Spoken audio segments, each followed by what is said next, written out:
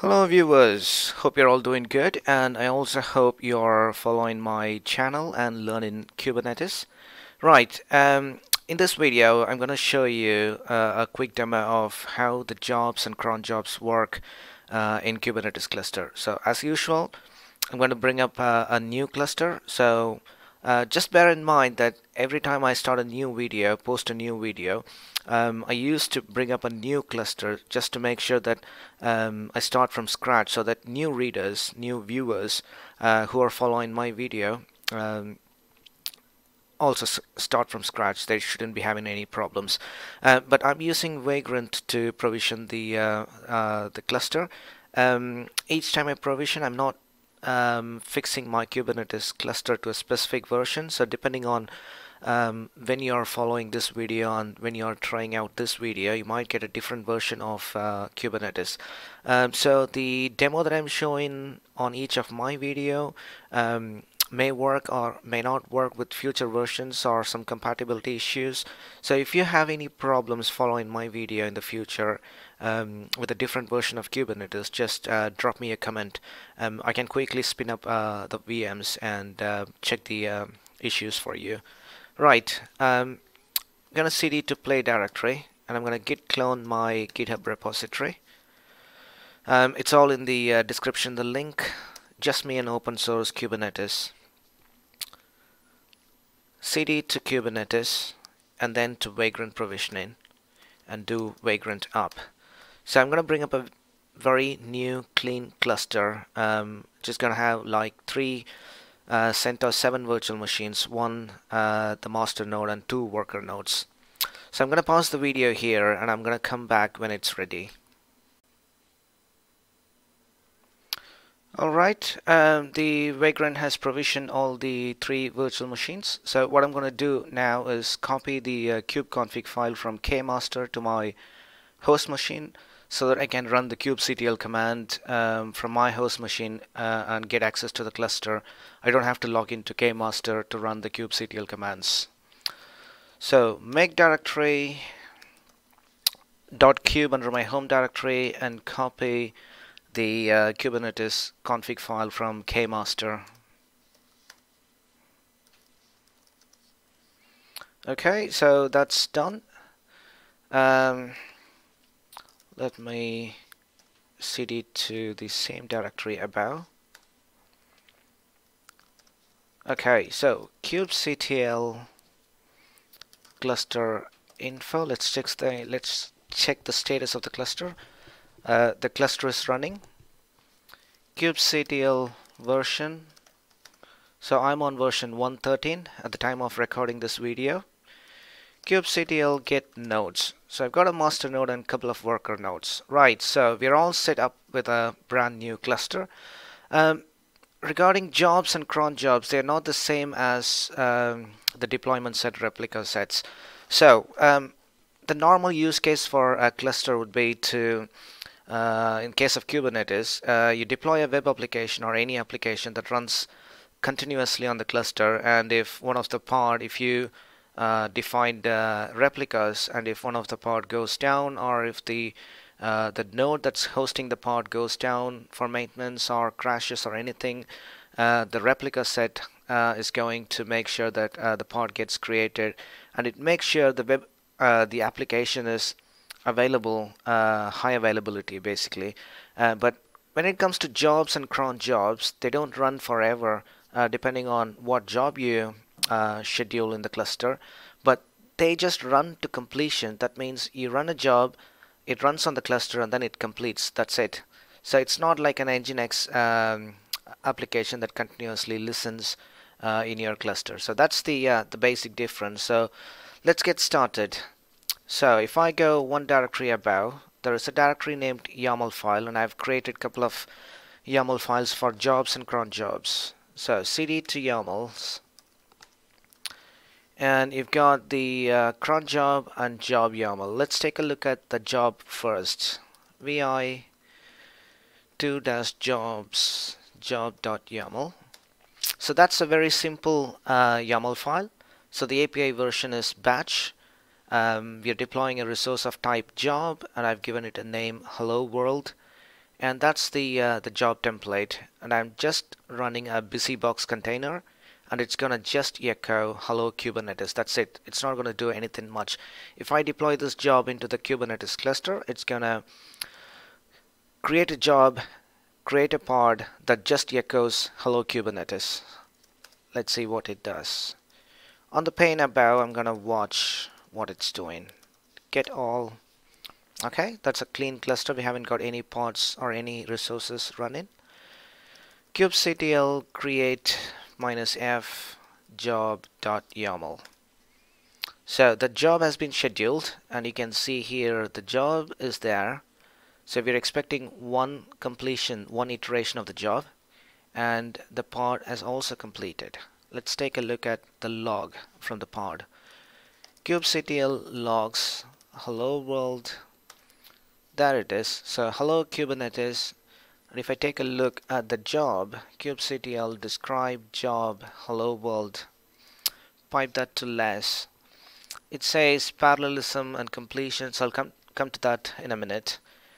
And it says when the job actually started and when it completed and how long it took. Pod's status, so one job succeeded, and you can look at the events at the end. Successfully created the job. Okay, so that's done, and it's not gonna the job, when it's completed, when it's done, it's not gonna delete by itself, so we need to clean up the jobs. kubectl delete job hello world. Okay, so it's all gone now. Let's make some tweaks to the jobs. Right, I've got some notes just to make sure that I've covered everything so that I don't miss anything. Killing pod, restarts pod. Okay, so let's deploy that again, but I'm gonna edit the job file just to make sure it runs for a longer time. Instead of echoing, I'm gonna run the sleep command and make it sleep for a minute, 60 seconds. Okay, so what I'm trying to show here is when a job is running, and if you kill the pod, it's gonna run again and again until it completes and exits with 0. Okay, let's try that. kubectl create -f job. So the job is created, the pod is getting created, it's pulling the container image at the moment, and it's running. It's gonna sleep for like 60 seconds. So what if I delete the pod now? If I delete the pod, you can see here the pod is terminating. That's the one that I'm deleting, and it launches another pod and it's running. It's gonna run to completion. It's gonna sleep for 60 seconds and then it will get terminated. So that's how it is. So the job runs as long as the pod the job creates completes with a successful exit code. Okay, so what is next? Completions and parallelism. So the YAML file we've got, so the moment it's very simple. So completion, so the job completes one time and then the job is done. That's it. And you can see it from here. The job completion is 1. We're expecting one iteration of the job and then the job is done.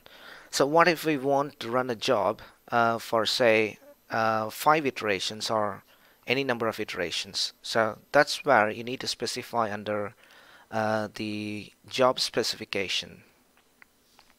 So before that, I'll clean up the existing job. kubectl delete job hello world. Okay, that's done. Under the job specification, I'm gonna say completions to 2. So I expect this job to run twice. So this is non-parallel. It's gonna run sequentially. It's gonna create a pod and the container, and then run the job, run the pod, and then once it completes, it's gonna start another container, another pod, and then it completes. So it's sequential, one after the other. And to make it quick, I'm going to change that back to a simple echo command. Hello Kubernetes. Okay, so we've specified the number of completions to 2. Let's see what it does. kubectl create -f job.yaml. The job is created, and you can see it has created the first pod, and it's going to run to completion, and it's completed, and it has created the second pod. And you can see here completions 2, and the completions is 2. If you look at the hello world job, it says parallelism is 1, completions 2. That's what we set. The last completed status, duration, how long it took, and how many succeeded, how many failed, and that's the event log for the job. So the first pod getting created, the second pod getting created. Right, let's clean up the job. kubectl delete job hello world. Okay, when it comes to parallelism, you can tell how many jobs you can run in parallel. I want 2 iterations of this job, and I'm gonna say parallelism is 2. So at the maximum it can run 2 jobs in parallel. So if you've got like 10 jobs and you say parallelism 2, it's gonna run like 5 iterations, 5 times. So let's see what it does. kubectl create job. The job is created, and you can see both the pods have been created. So these 2 jobs are running in parallel. So that's basically parallelism. Let's clean it up. kubectl delete job hello world. What else I've got? Back off limit. Excuse me. What is back off limit? Right. For this, I'm gonna edit the YAML file and delete these 2.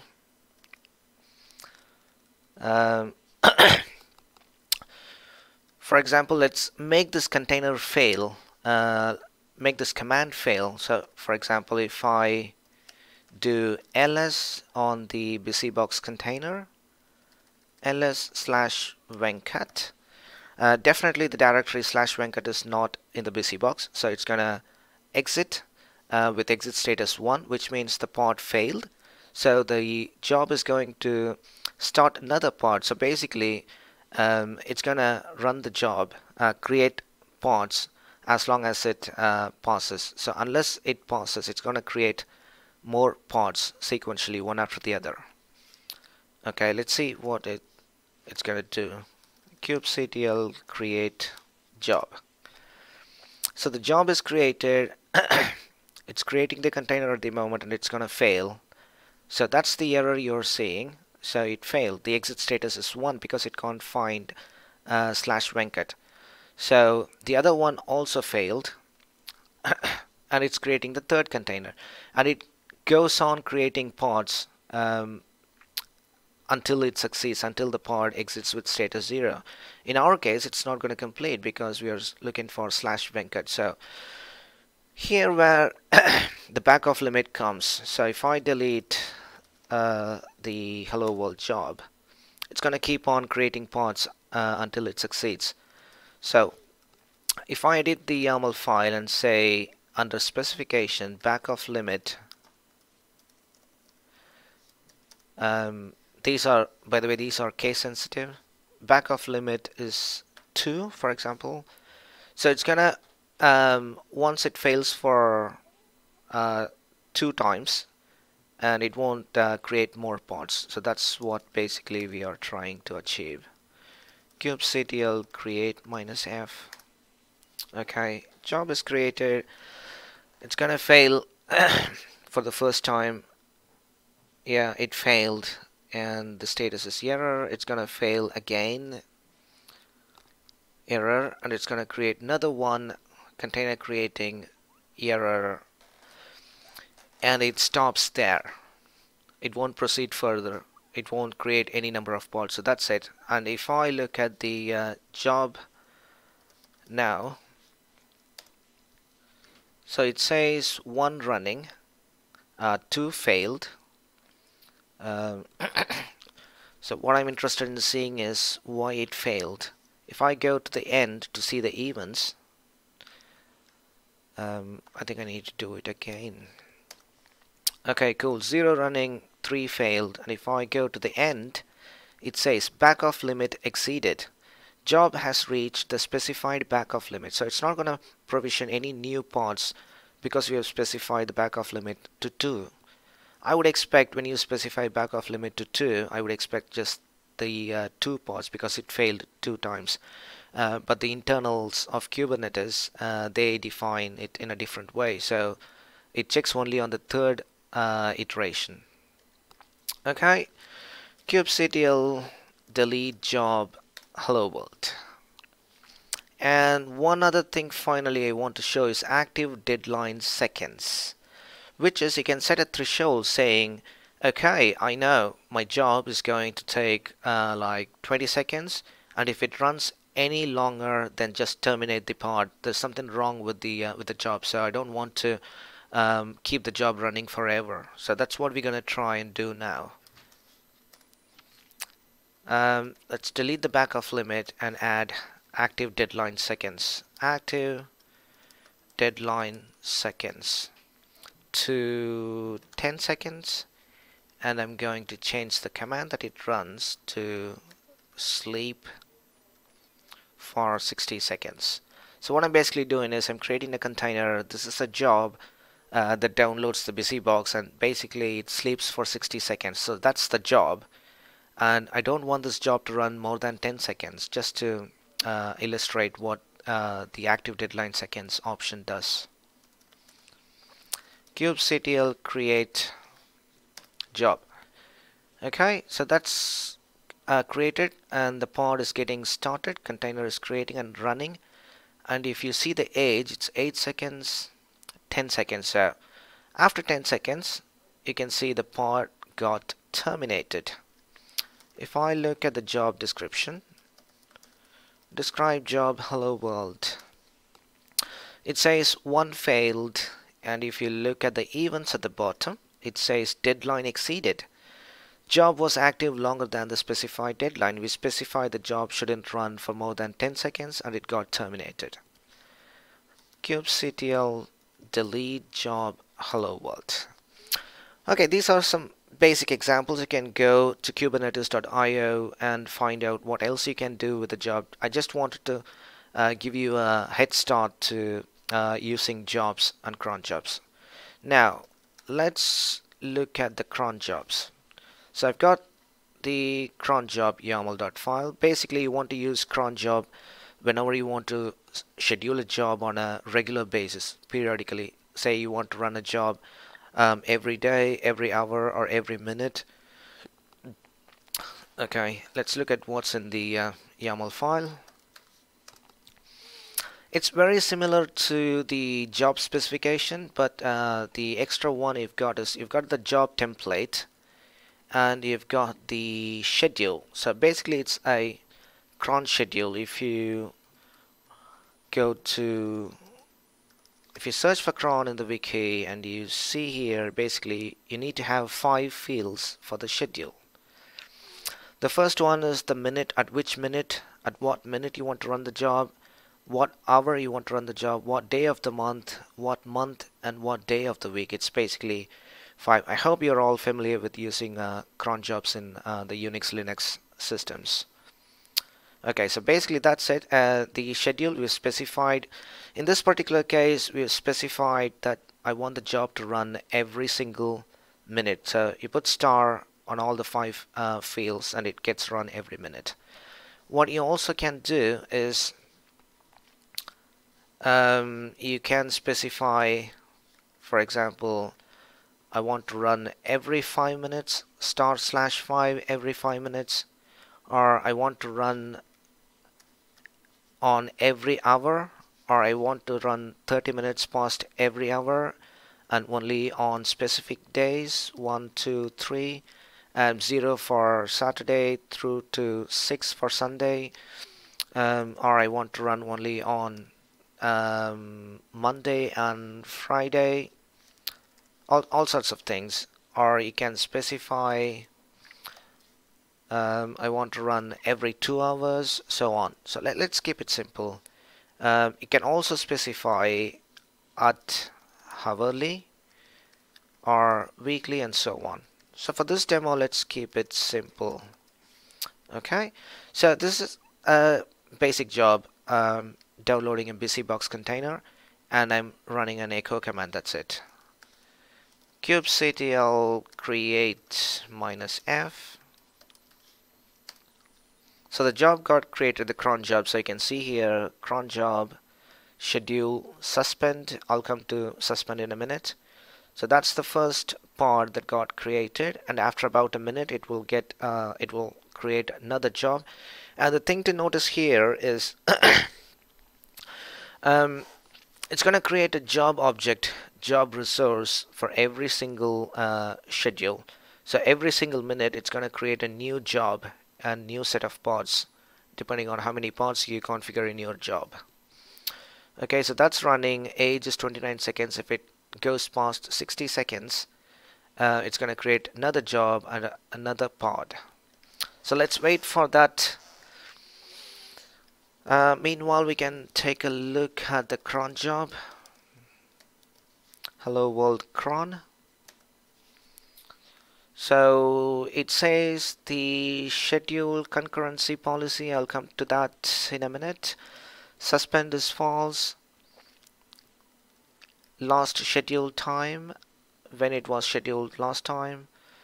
So some of the events, so it has created the pod, it has created the job, and the job completed successfully. On the pane above, if you see, so that's the second job that got created. So 15 seconds, so that's the second job, and that's the second pod that it created. Right, so it keeps on creating the job and pods, and by default it holds the last 3 jobs, and it cleans up all the old ones. So all the 3 successful jobs, if a job completed successfully, it's going to keep a history of the last 3 successful jobs, and if a job fails, it's going to keep the last failed job, so that in case if you want to debug why the job failed, it's going to keep the last failed job, just one failed job and 3 last successful jobs. So that's the third job it created. It's creating the container. Right, okay. kubectl delete cron job hello world cron. So if you do that, what you will be expecting is it's gonna delete all the jobs it created and all the pods it created, but it won't be the case all the time. When you delete a cron job, it might leave some of the jobs or pods behind, so you need to do that manually. You need to clean up manually. Let's see if it cleans up everything. Okay, so it has cleaned up everything. Cool. Sometimes when I was testing this video, testing this before uploading this video, it didn't delete all the pods. Sometimes it leaves the pods behind, so you need to manually do kubectl delete pods, kubectl delete pods -- all, if you don't have any other pods, if you want to delete all the pods. Right, what else we could do? Default run, deleting cron jobs, that's done. Okay, successful jobs history limit and failed jobs history limit. By default, it's going to have, as I said, it's going to retain the last 3 successful jobs and last 1 failed job. Let's change that. vi, and under the cron job specification, I'm going to add successful jobs history limit. If you say 0, let's try that. If you say 0, haven't make the pod container to fail, so let's go with the successful job history limit, or you can also add failed jobs history limit 0. If you specify 0, so 3 and 1 is the default, 3 successful job and 1 failed job, and if you specify 0, it's going to clean up the job immediately. It's not going to hold any history of the jobs, but it's not going to delete the pods. It's going to leave the pods behind, but it will delete the job history. Say if you want to retain the last 10 successful jobs, just set this parameter to 10. So for now we can set that to 0 and see what it's going to do. kubectl create.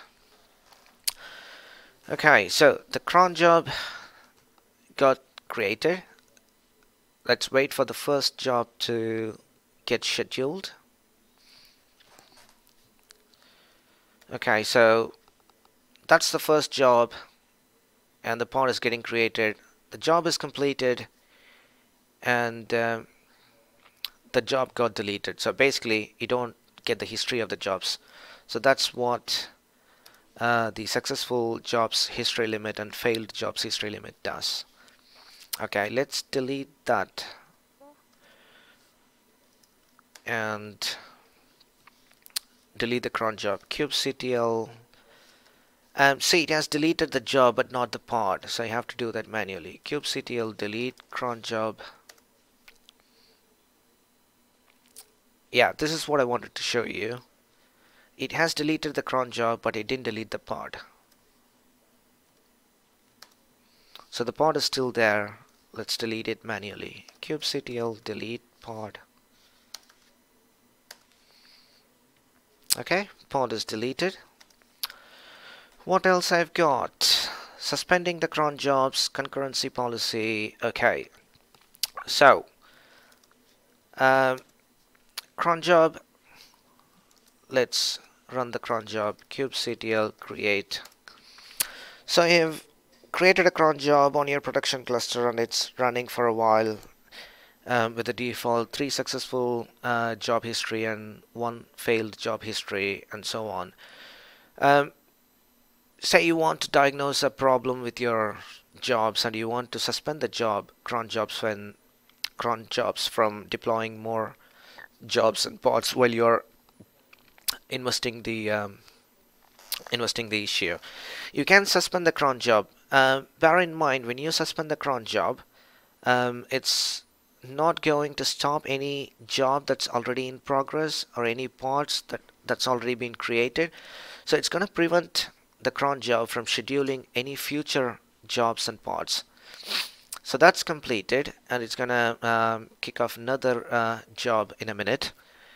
What we could do is we can edit the cron job and set under cron job specification. You can set suspend to true.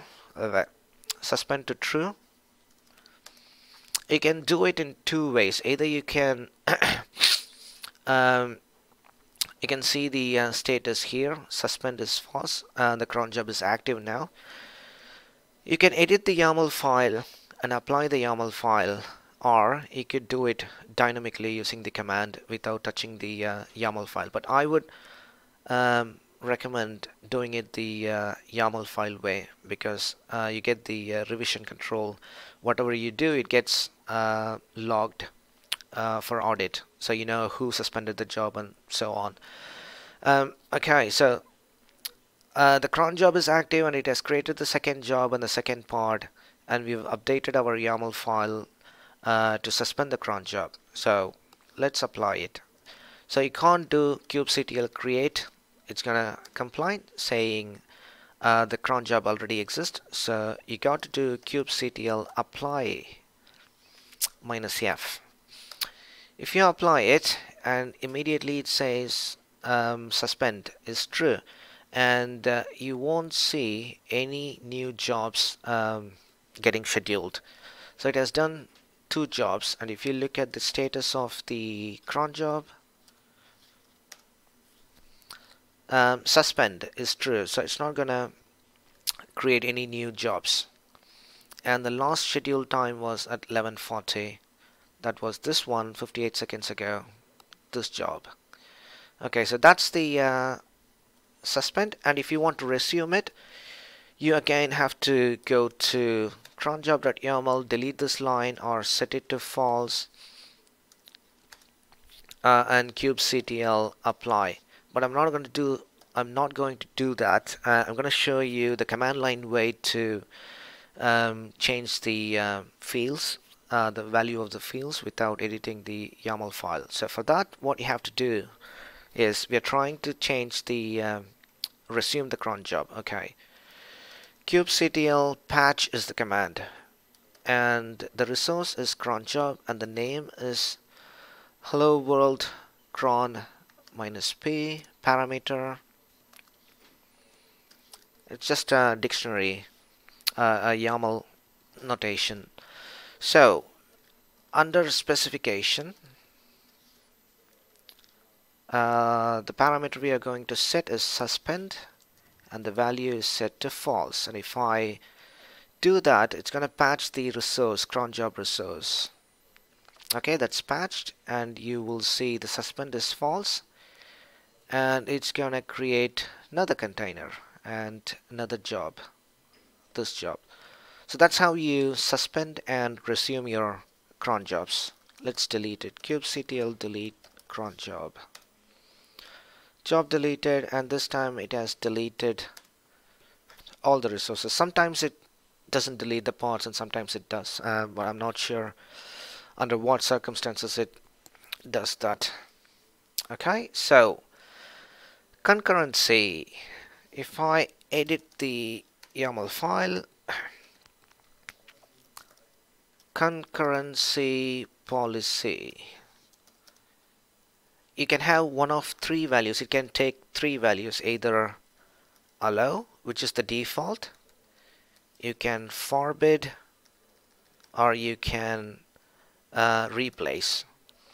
So allow, forbid, replace, those are the three values you can apply to concurrency policy field. The default is allow, so which means concurrency, as you know, in this cron job, when a job misses its schedule for some reason, it's going to create another job. And do you want a job to run when there is a job already in progress? So that's concurrency. By default, it's allow, so you can have any number of jobs running at the same time. So you need to be careful about your job. If your job can't manage that, so that's idempotency. So if a job fails, if a job has done like part of the work you've defined and it fails for some reason, it's going to start another job and it's going to run. So you need to make sure your code copes with that one. And concurrency is you can have more than one job running at the same time. So if your job can't cope with that, you can set that to forbid, which means if there is a job already running, don't schedule new jobs. So wait for the job to complete and then schedule a new job. Or you can set it to replace, which means if there is a job already running and there is another job in the queue to be scheduled, for whatever reason the previous job took a long time. Say for example, in our case, we're running a job every minute. For example, if the job we started first is taking more than a minute and the second job kicks in after a minute, it's gonna replace the existing job. It's gonna terminate the pod, the job, and then it's gonna start the new job. So that's replace. I've covered idempotency and use cases. Okay, so I think that's all I wanted to show you in jobs and cron jobs. The example I showed you in this video is just very simple. It's not a very useful thing to share, but for demonstration purpose, I want to do something quick, so I picked up these echo and sleep jobs. So in actual scenario, in real world use cases would be like you want to do a MySQL backup periodically or just a one-time job. You've got a MySQL database inside the cluster or anywhere in the world, and you want to do a periodic MySQL backup. Say you want to back up MySQL database midnight every day, or weekly backups and so on, or you just want to do a one-shot MySQL backup. You can do that using jobs and cron jobs. You can the other use case would be to do any regular backups, or if you want to send emails to anyone, or you can do a source code checkout. Say for example, I want to check out my Git code, and it's an active Git repository, and I want to check out the Git repository every hour, or every day or so. So those would be the real world use cases. Yeah. Okay, cool. So I think you've learned something new in the Kubernetes series. If something is not working right for you following my video, um, I guess it would be the different Kubernetes cluster version. This is the fastest growing open source project at the moment. So when you're following this video after maybe later in the future, a year ago, after 2 years, they might have changed the options or anything, and it might not work the same way as it used to work, or in this case in my video. So if something is not working, just drop me a comment. I should be able to check out and respond to your questions. Right, if you like the video, please click the like button, and you can share it with your friends. And if you have not subscribed to my channel already, please subscribe to my channel. And there are more videos I've planned for Kubernetes. There are lots to cover in Kubernetes, so I hope you really enjoyed watching this video. And thanks for your time today watching this video, and I'll see you all in my next video. Bye bye.